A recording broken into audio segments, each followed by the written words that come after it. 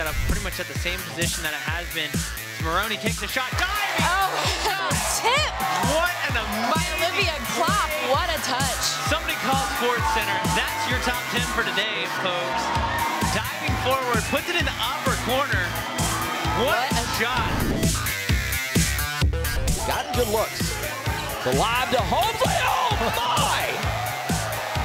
We have liftoff. Did he ever climb the ladder to go get that one? They kind of lulled that zone to sleep, Matt, with some passing out front. Calvert, little pump. Now he'll throw deep. And it is intercepted. UMass has the game's first takeaway. Now that they give it away, they do! Can you believe that? Touchdown, Liberty. Lee Moses had the interception, and then as he tried to return it, Caleb Coleman picked up the fumble and ran it in for the Liberty touchdown, and the Flames have their first lead of the game.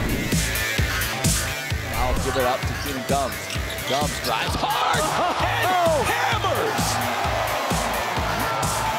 Wow, Keenan Gums just had that ball cuffed for the hammer dunk right over Baxter Jr.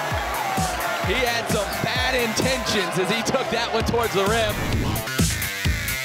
Right back out there as soon as they could. That one shot down the right field line. Carricker giving chase. Oh my! Did he get? Oh, he made the catch! Are you kidding me? Aiden Carricker with the catch of the year in the home opener.